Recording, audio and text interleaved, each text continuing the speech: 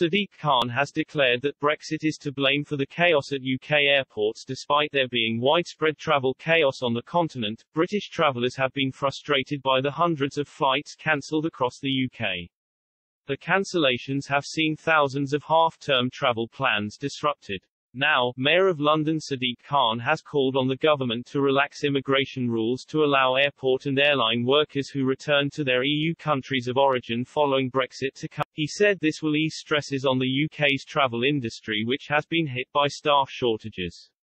However, other nations in the EU have been hit by a swathe of airline cancellations, and UK Transport Secretary Grant Shapps rejected calls for those wishing to work in the UK's aviation and travel industry to be subject to fewer immigration controls. Mr. Shapps insisted that the shortages were due to the aviation industry cutting staff numbers too, but Mr. Khan said that the crisis was a self-inflicted problem caused by the UK government. Speaking on BBC One Sunday morning, he said, "The government should recognise that there are shortages in this occupation, of those who work in aviation. What you can do very easily is to make sure those who were in those jobs before, who've gone back to their country of origin in the EU, are encouraged to come back.